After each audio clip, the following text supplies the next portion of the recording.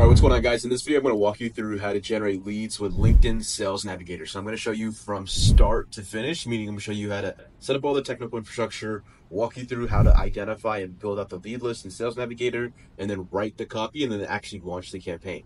So let's get straight into it. If you're not low on a budget, I would spend the time to just go on Upwork and find someone to actually set up inboxes for you. It's kind of a tedious process. It's kind of hard to do if you've never messed with the DNS or actually had to create email accounts yourself. And so if you go on Upwork, you can find someone that will probably charge you $20 to $50 to set up your inboxes.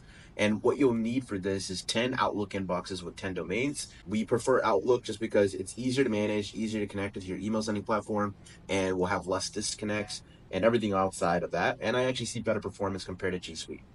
And we buy our domains on Porkbun or Cloudflare. It doesn't matter which one. And then what you want to do is make sure you have an account on either one and also set up a admin panel with Microsoft 365.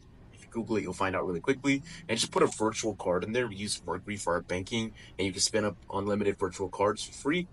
And then you basically just want to pass off the logins to the Upwork freelancers that's going to help set up all the accounts and allow them to take care of it from there forward.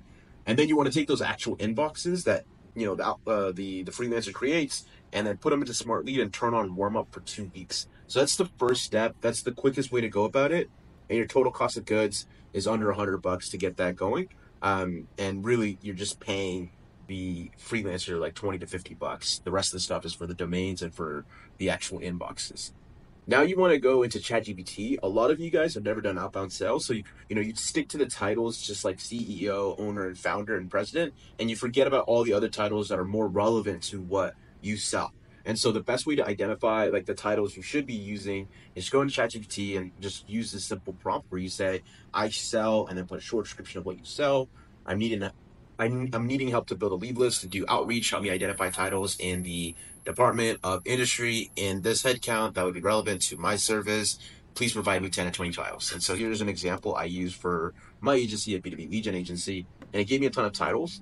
The big thing here, though, is that once again, ChatGPT hasn't actually done cold email outreach. So you kind of have to use your head to identify, okay, out of the 13 titles it gave me, which ones are just absolute bad fits. And so if I'm selling B2B lead gen services, very rarely would I ever need to speak to the CFO or a talent acquisition lead or an HR director, an IT director / manager. But sales managers, VP of sales, CEO, COO, great titles to reach out to. And so that's what you'll do is you'll simply just take all the titles given and exclude the ones that don't make sense. Now you just want to open up Sales Navigator. If you want to save money on Sales Navigator, there's also vendors that are able to get you discounted ones that are usually on Upwork, and I can't remember off the top of my head for some reason, but you can go on Upwork and just type in like discounted Sales Navigator, and I'm not exactly sure how they get it, but they're able to apply a license to your account. So I think the standard Sales Navigator license is like $75 to $99, and you can get it for like $15, something like that. And so you just want to go into Sales Navigator and punch everything in. So you'll see here, I kind of put the head count, put the HQ of the companies, put in all the job titles, and then put the industry and the geography. So now I kind of have my lead list built out, and you'll see there's 7,500 results. So with LinkedIn Sales Nav, they only show you 25 results per page and 100 pages in total. So that's 2,500 total results, even though it says 7,500. And so if you want to scrape all 7,500, what you need to do is split this up into batches of 2,500. So the quickest and easiest way to do it is through the head count. So if I remove all the head counts and just do the 11 to 50, I get to 3,500 results. And so I'm actually going to just do the 11 to 50. I think that's exactly what I did. So you'll see right here, for example, 2,500 results. So if I look to scrape this result, I'll actually get the entire list, and I just want to keep doing that in batches of 2,500. Anyways, I'll take this search URL, and then what I'm going to do next is basically go into exportlist.io. So this is a tool that we use to scrape LinkedIn. The benefit here is that we don't have to use a Chrome extension, and it's not being run off of my profile. So I post a good amount of content. I'm almost at like 10,000 followers on LinkedIn. And so I don't want to risk my account getting shut down or banned or anything of that sort because I'm running automations or scraping data off of it. And so that's why Export List is super handy.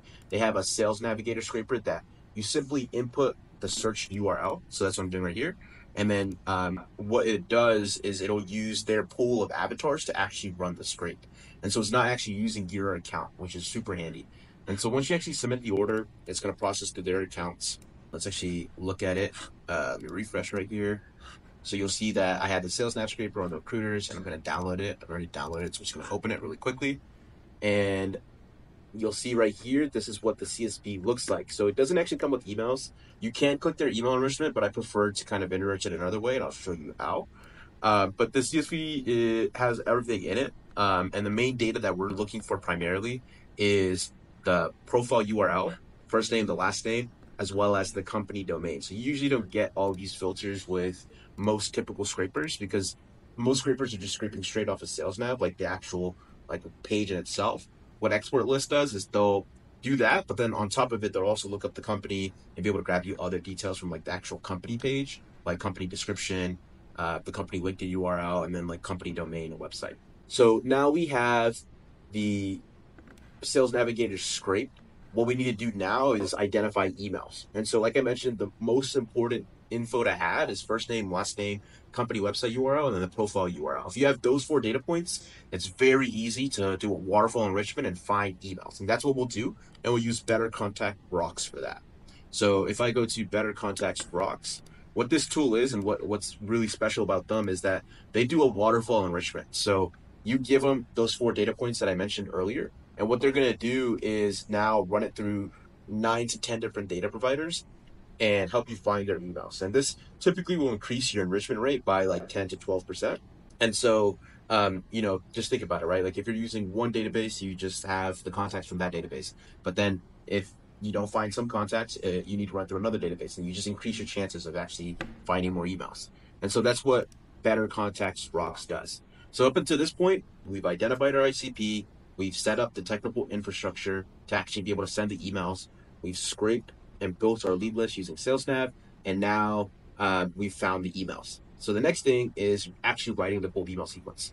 And so this is the structure I like. You're probably going to read this and be like, Nick, this seems really basic. Does this actually work? And this is actually one of our highest performing scripts that we've used last year.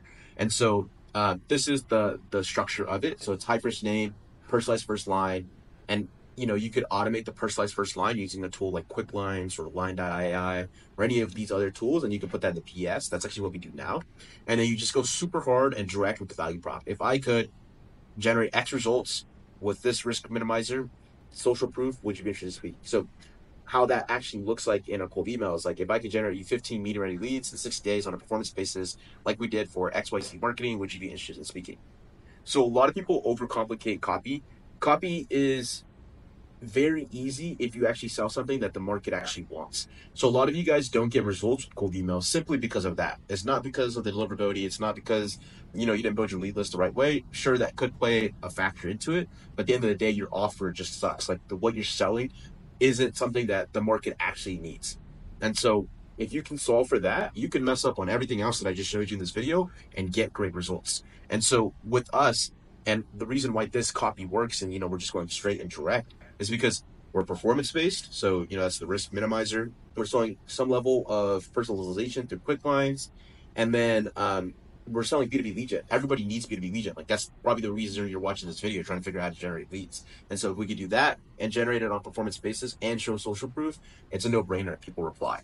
And so if you don't sell something that's actually what the market needs, you do have to, make the copy look all crazy and put these unique creative strategies in there. And, I find that a lot harder. I think it's easier to solve for, and it's, obviously going to help your business more in the long term, to solve for an actual offer that has service or product market fit. And so that's how you go about the actual copy. And then you just got to launch that inside of Smart Lead. And for us at Leadbird, my actual agency, Leadbird.io, we've pretty much automated this entire process. All we have to do is go into this review form right here, and we just need to, choose the type of link or lead list that we're using to build. So in this case, it was LinkedIn Sales Nav. We'll input the copy and everything of that sort, and then all we have to do is simply come into here and then click Create Draft Campaign, and it's going to actually launch inside of Smart Lead. And so you'll see right here, we actually have the lead list created as well as the entire campaign sequence.